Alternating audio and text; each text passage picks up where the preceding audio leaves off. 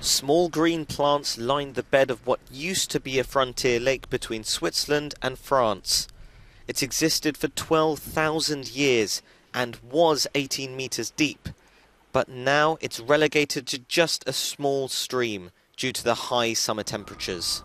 And according to the EU, agriculture will also take a big hit. The latest crop monitoring bulletin highlights that the exceptionally hot and dry weather conditions in large parts of Europe continue to substantially reduce yield outlooks for summer crops. According to the Commission scientists, the weather is set to remain warmer and drier than usual in the Western Mediterranean region until November. And we have said it before, the current drought appears to be the worst since at least 500 years.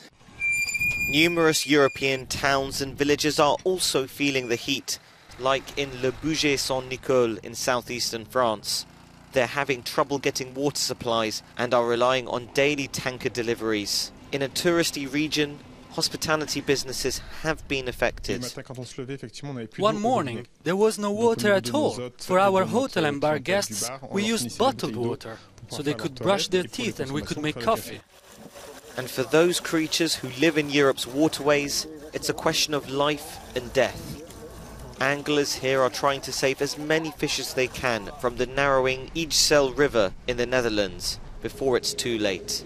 According to the European Drought Observatory, nearly 2/3 of the EU is in drought warning conditions or in a state of drought alert. And all the while, the fires still burn.